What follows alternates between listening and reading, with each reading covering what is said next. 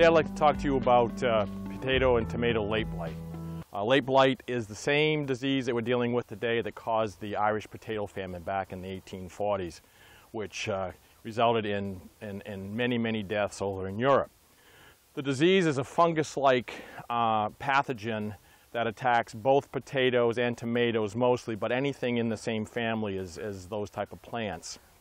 And today we want to talk about how to recognize the plant and what you as a backyard gardener can do to actually help decrease the actual amount of late blight inoculum around for either your own garden, neighbor's garden, or commercial growers that may be in the area.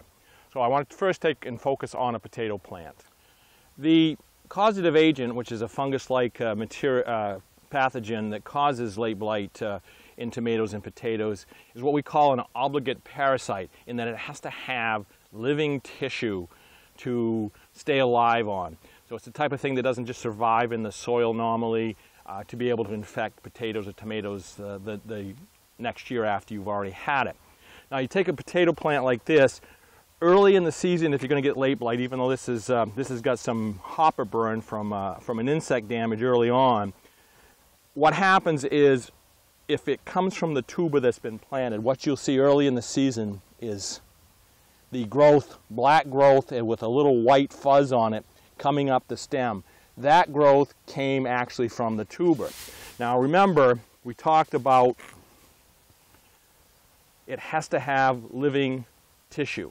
So if you've got late blight in any given season, let's say this season, it can overwinter and overwinter very well on the tubers. So that next year when these tubers are planted again back in the ground and you think, hey, I'm going to have a nice potato stand, make sure you examine these. The best thing to do is plant certified seed. Try not to save seed from year to year, because if you save seed from year to year that may have had late blight, if you got just a little bit of late blight growing on this tuber, again, when you plant them the next year, you'll have it coming up and it will come up actually up the stem and can cause lesions on the stem.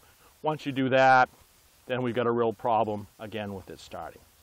Let's go take a look at some symptoms in tomatoes and we'll talk a little bit more about the disease. The fungus-like organism that causes late blight is interesting from the standpoint of it's very mobile from weather. When you got weather conditions that are gray, overcast like we have today, and wet, the fungus spore actually can move for miles in the wind. Once it lands, if the foliage is wet, the spore can actually move a little bit in that water on the surface of the plant and move to a location where it's going to cause an infection. 60 to 80 degrees with lots of moisture is the ideal conditions for late blight and the spores to be active. As I mentioned, what it does at first when it lands on a leaf, it will germinate, and what it causes is kind of a water-soaked lesion. That's the first thing that you're going to be able to see on a potato or tomato plant as these spores move around. This is an early infestation. You can see how this looks very water-soaked, and that's what happens with it. The lesion looks water-soaked, and if you turn that lesion over, you can see underneath there's a little blackish in there, and you can see all this white fuzz, if you would, that is caused by this fungus-like organism, and this is what produces the spores.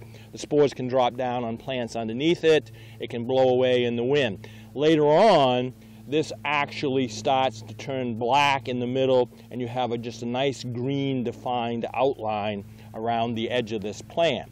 Now it also can attack other parts of the plant. This actually causes lesions on the stem too, as well as the water-soaked lesions that you can see all around this one.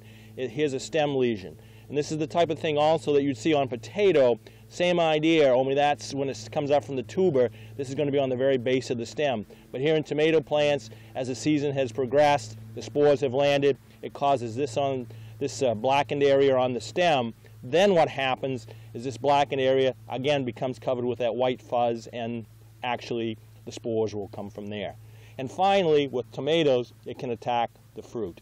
Once the spores attack the fruit, what happens to the fruit is it starts first off getting this brownish discoloration, and then eventually the fruit actually gets sunken, and again you can find rows of white fuzz, the spores are starting to form and can be released from the fruit. So certainly at this stage, everything here needs to be destroyed.